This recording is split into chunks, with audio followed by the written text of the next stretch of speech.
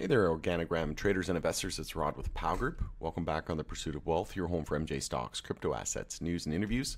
Also home to the best MJ community. Today is Tuesday, May 14th. Hope you're doing well. And in this video, we're going to be discussing Organigram's Q2 2024 earnings. They did have a pretty big miss in terms of revenue.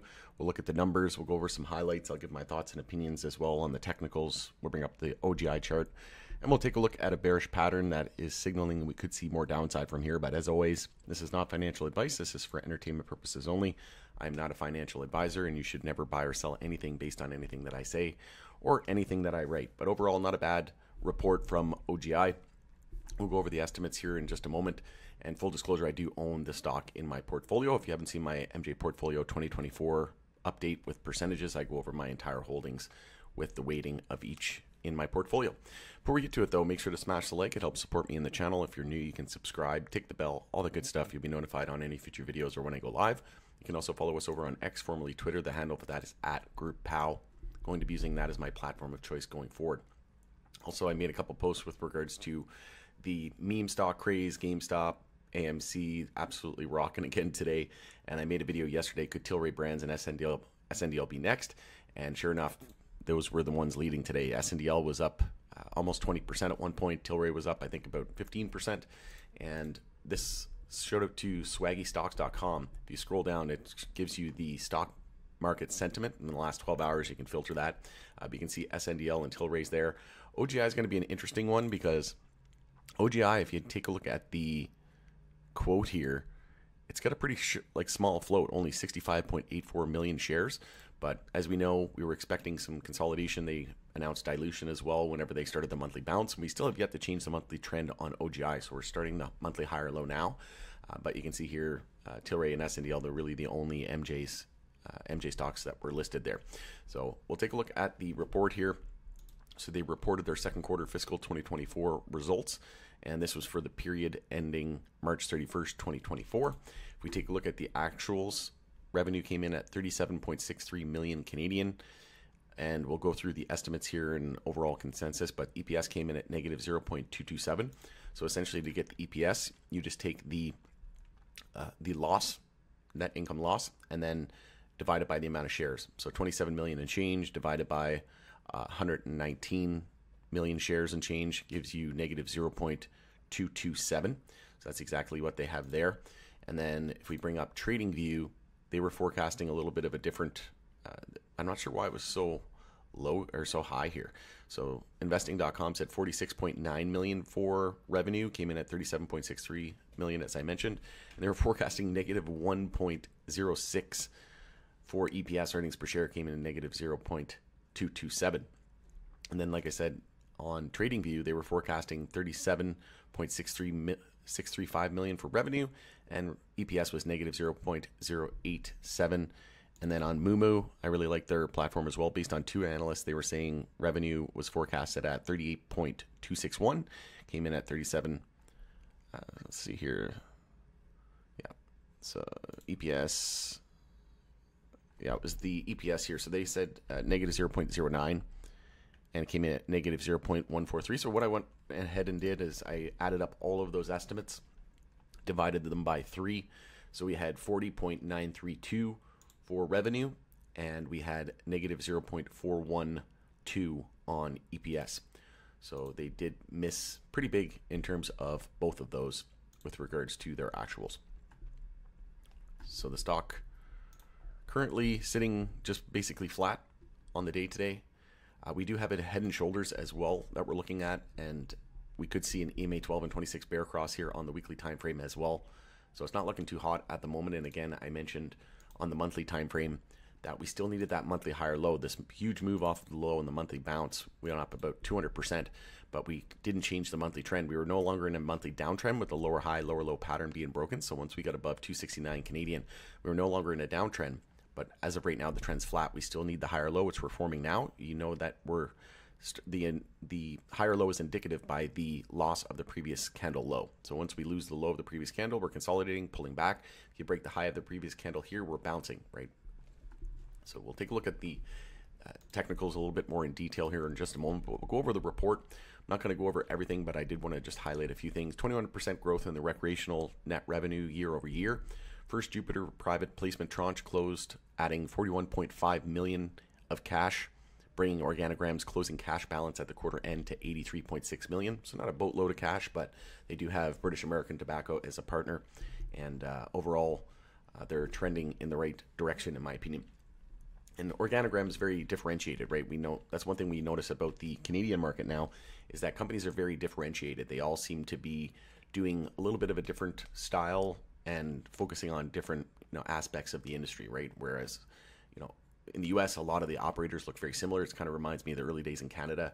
If you remember Canada, everybody was trying to be everything to everybody. Whereas now, Organigram is just focusing 100% on MJ revenue. SNDL, they're vertically integrated as well, but they have retail. They're into retail for MJ and alcohol.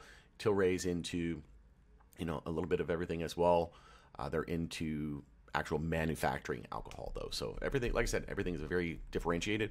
You look at Canopy, it's now basically an MSO, a multi-state operator, because it has acreage. It's looking to acquire that, Jetty, Wana, and then they also have their ancillary business through Stores and Bickle. So like I said, there's a lot to like about these LPs, and overall, they're very differentiated, and I like the fact that Organigram's 100% MJ focused as well. It's a great addition to a diversified portfolio, in my opinion. Subsequent to the quarter end, closed 28.8 million oversubscribed market offering, which, when combined with the remaining 2 anticipated Jupiter tranches, will increase cash position to an additional 110 million. There you go. Company's recent investment in Steady State LLC adds to growing U.S. portfolio, which includes Phylos Bioscience Inc. Organigram's U.S.-based strategic investments may benefit from expected change in rescheduling of MJ by the Drug Enforcement Administration from Schedule 1 to Schedule 3. So they had held number 1 position in milled flour, hash, ingestible extracts, pure CBD gummies, number 2 in edibles, infused pre-rolls, number 3 in pre-rolls, number 3 in dried flour, and held overall 3rd position in market share of Canada. They have number 1 market share and position in Atlantic Canada, where they're based out of, number 3 in Ontario, and top 5 licensed producer in every Canadian province. Company's Shred brand surpassed 200 million in annual sales as a result of brand loyalty, product quality, and consistent innovation. Completed the first international flower shipment to Sanity Group in Germany and first flower shipment to 4C Labs for UK distribution. Subsequent to quarter end, so multi-country operator, to quote Boris Jordan from Pure Leaf, subsequent to quarter end, signed 2 new international supply agreements in Australia and the UK. Successfully completed preliminary European Union good manufacturing practices, otherwise known as EU GMP audit of the Moncton, New Brunswick facility. Closed strategic investments in OBX of US $2 million, structured as a convertible note, and their pro forma cash position is approximately 195 million. We'll go through, there were some comments from Bina Goldberg, the CEO. Organigram is now the only licensed producer among the top 3 licensed producers in Canada with significant cash, negligible debt, and sizable funds earmarked for strategic international investments.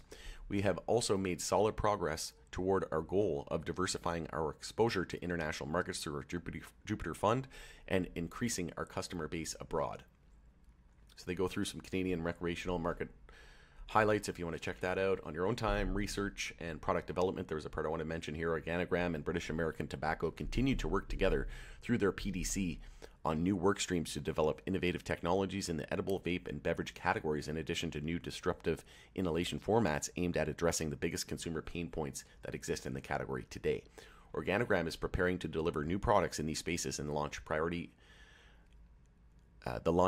includes gummies, which will feature a new nano emulsion technology. And I definitely enjoy their shred gummies for sure.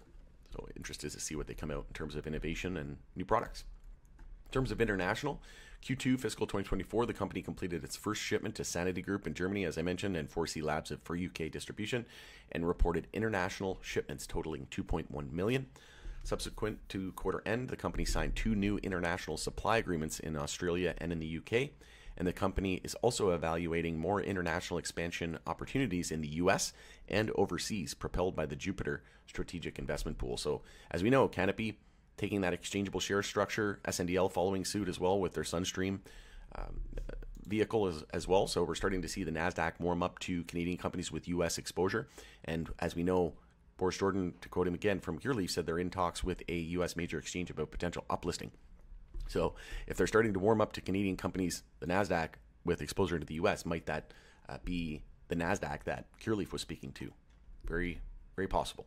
So things are getting interesting, and we're starting to see these multi-country operators now, which again, I said MSOs will become LPs, LPs will become MSOs. Cureleaf acquired a small operator here in Canada called Northern Green Canada. It's happening right in front of our eyes, and it's multi-country now. It's not just MSO, it's not just US, it's not just Canada. There's going to be winners and losers both sides of the border in Canada and the US, and then abroad as well.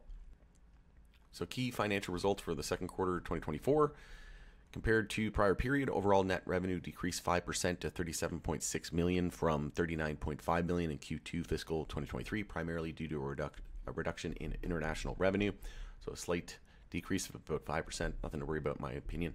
Adjusted gross margin was $11.6 million or 31% of net revenue compared to $13.4 million or 34% in Q2.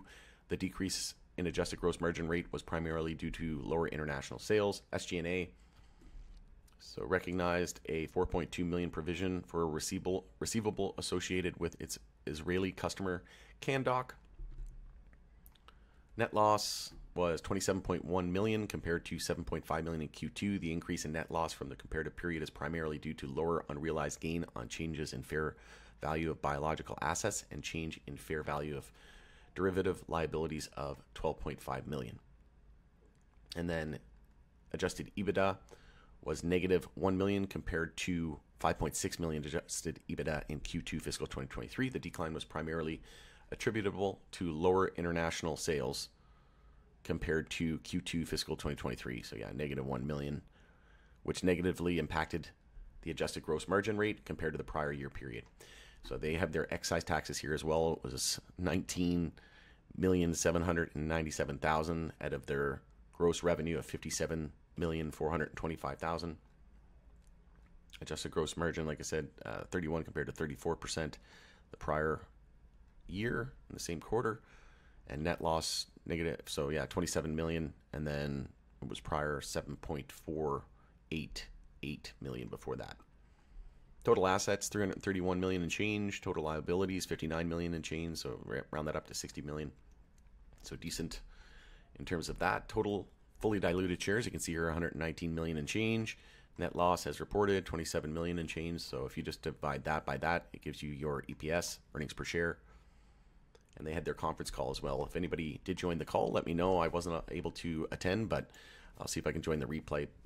Let me know if you were on the call and if anything stood out to you on that call. But as I mentioned, more than likely going to see monthly high or low form, and we started the monthly consolidation last month with a loss of the low in March. So we lost the low again of April in May.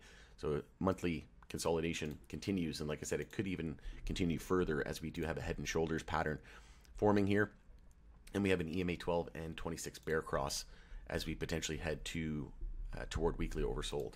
And as the chart goes, show me the chart, or the saying goes, show me the chart, I'll tell you the news. You can see here low, high. We still needed that higher low and monthly uptrend, and then that dilution news came out right on that big monthly bounce. But smart in terms of the company, you know, the timing of that, right? As share prices start to go up in MJ, we need to be aware of that. And there was a small dilution news from Tilray as well. Canopy did it as well with 50 million.